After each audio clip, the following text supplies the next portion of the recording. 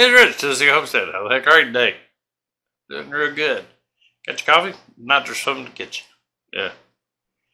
I'll tell you, it's getting warm down here now. It really is. What I want to talk to you today about is some of this craziness we're seeing in the markets, man. Get a little more checking on that. The futures are just straight across the board shot up like crazy here a few days back. It is starting to settle down a little bit. But right now, everything's selling high still on the futures market. And I've been pouring through some of the US does stuff and haven't really seen a good reason. So, we'll kind of have to see what's going on. For some reason, the commodities exchange started saying that there was something in the air that was making them nervous, and they were buying up futures at pretty high price. Like I said, so far the only thing I can say is it looks like it was typical Chicago's commodity market going a little silly, but it's looking like it's kind of flattened out now, and which is usually a sign that it's going to go back down again. So, was out looking at some land today, and going to pull some samples because it was row crop land. Which makes me nervous, and it was still pretty clean, and it hadn't been farmed in a couple of years, so I'm afraid it's probably got extremely heavy herbicide contamination on it. When you folks are out looking at land, if it's a hustling deal, you might want to put in your contingency offer of, yeah, I'll buy it, but that's going to be dependent upon a soil analysis. If there's heavy herbicide contamination of the soil, all bets are off. Okay. Main reason for that. While you can turn heavily contaminated soil around, it's going to mean more dollars out of your pocket before you can put that into production. Okay. A lot of compost teas, manures, you're going to have to really get in there and work that soil up to get yourself enough of a bed to be able to plant and grow a crop, or plant in a pasture. So, don't make an offer on land to find out you're going to have to turn around and spend thousands more to get the land to where you can utilize it. With this fellow, I had told him, I said, well, he's trying to get out of Dodge. He's got some family, from what I understand, in Texas, that he's wanting to move down there and give them a hand with the new ranch they had bought. His daughter and his son-in-law bought a ranch, and neither one of them know squat about growing food or raising animals or anything else. So he's retired, and at least he was honest. I got to give him that much. When I told him, I said, those are awful clean fields for not being used for the last couple of years. He said it was, the last time that they had hit the stuff, he said it was with dioxin. Not dioxin, excuse me, dicamba, which could have been dioxin, depending on how long it sat in the sun. Yeah, so at least he was straight up with what he was using out there. And he said before 2015, he was using Roundup, but Roundup wasn't working anymore. He was having to put it on real heavy. So he was straight up and said, well, let me pull a few soil samples, and let's take a look at how bad it is, and then I can figure out what it's going to cost me to get this land back up in production. Told him what I was wanting to do with it, and was wanting to put cattle on it. I said, but I need to, put in a good mixed pasture to do that, and how much that's going to cost me, I said, is going to be calculated in the price, So he was good with it, and he understood, and unless somebody runs along and says, hey, I want to build houses on it, and outdoes me. Looks like I may have found something. Be careful. It looks like his family's one of these refugees out of the cities, the violence and stuff in there. And it's really sad. I mean, when you think about it, for their part, it's a good thing because they're a young couple, and getting out and starting their own place is probably the best thing that could happen to them and their family. But that's what he said. He said they got to get it up in production pretty quick. because, you know, jobs aren't in the immediate area, so they're kind of looking to make a living off their land. It can be done. As a matter of fact, I told him about that I was, you know, I said, are they doing anything on social media, anything like that? And he said, no. I said, they might want to do that, just right from the get-go. You know, here's what we bought, here's what we're doing, here's this and that and the other. And I said, get it out there. Kind of point them in the right direction. I said, I'm getting ready on my YouTube channel to start putting out information of how to create the channel, get the views, you know, get the rankings up.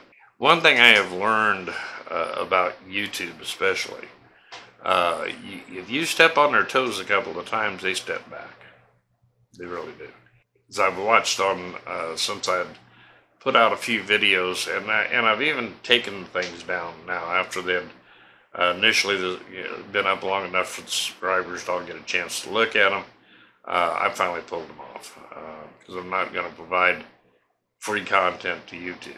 If they're not willing to pay for the ads on it, forget it. So I have put that policy that I've talked about doing into effect, okay? So you'll see, even if you look through the list of videos, a lot of them are gone. Not a lot. Probably, I think I took down like 6 of them. Because there's only, now and again I'd bump into YouTube before, but the more I've dealt with this controversial nonsense, the more I've ran into having problems with YouTube.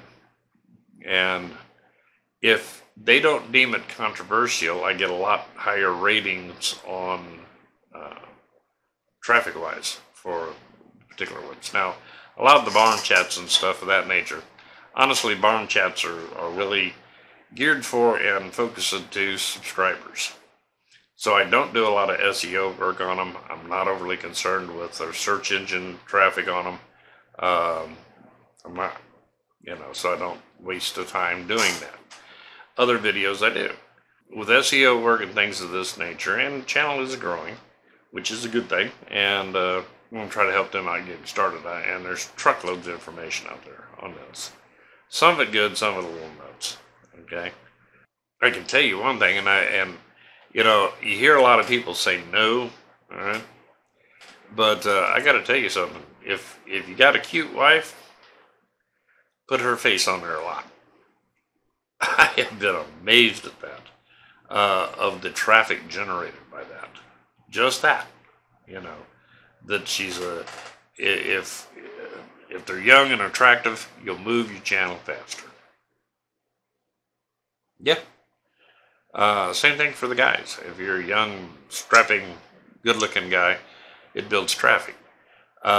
Silly, but it's one of the little secrets out there that, you know, they try to tell you, oh, no, yeah, it does have an effect. I've went and looked. And a lot of times you've seen where these channels have went from 0 to, you know, 100,000 people overnight. Well, not overnight, within about a year. Just because of the personality and the person, okay? One lady, she puts out good information, okay? So this is not her fault, okay? She puts out good, solid information. But man, you read her comments, and because she gets a lot of comments, that moves them up in the searches too with YouTube, because she gets so many comments, and half of them are, you know, are you single, or, you know, God, you're cute, and yada. It's like, dude, this is not a dating site. She's trying to give you some information. Entertaining, and the more entertaining you can make it, the better. Most of my subscribers is they just like to hear a little old time horse sense, yeah, which is this day and age getting pretty rare.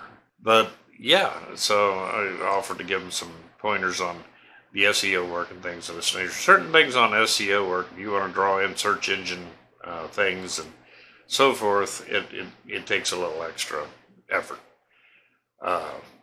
But if you're willing to do that, you can draw a lot of traffic in from like Google and DuckDuckGo and other search engines, you know, fairly easy, okay? So anyway, so I was talking to him about that. And as for you folks that are wanting to start homesteads, this is one thing you want to consider. I've even seen a few that have been very successful with starting their channels out prior to having a place. They're actually start building their channel and building their subscriber base from just looking for property, okay, and how they're going about their search and things of this nature. So yeah, you can start building some income on the YouTube channel.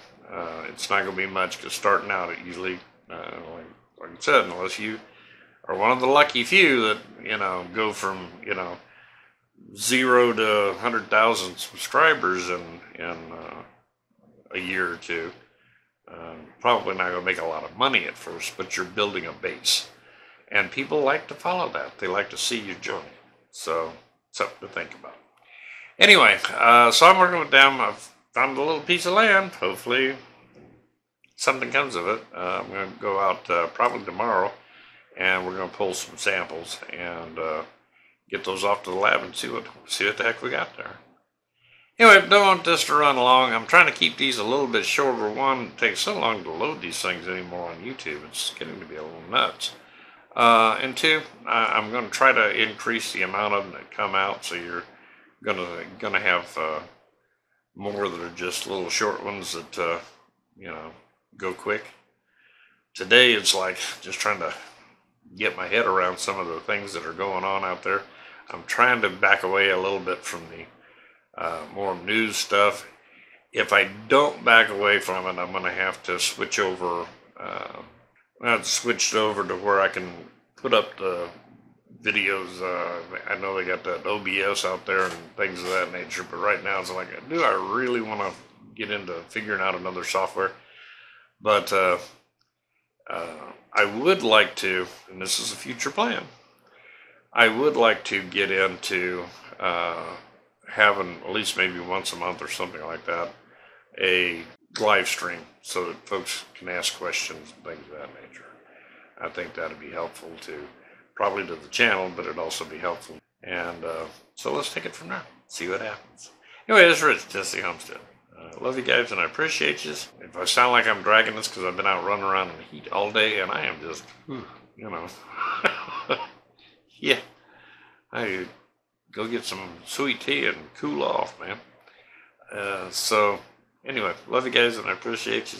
Y'all take care. You have yourself a wonderful day, and I hope you're having a great week.